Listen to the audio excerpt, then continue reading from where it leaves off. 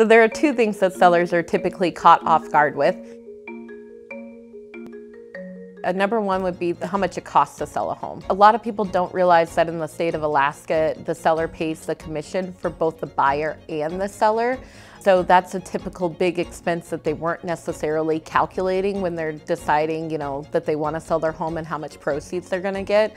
And that would be an average from 5 to 10% in the state of Alaska of what commission's going to be. On top of that, there's about additional 1% in fees associated with title and lending, plus all the cost of repairs and everything like that. So I think the number one thing is the cost. So we always make sure that we bring a seller's net sheet to our listing presentation so the sellers understand exactly how much it's going to cost them for the sale. And then the second thing is preparing their home for the market.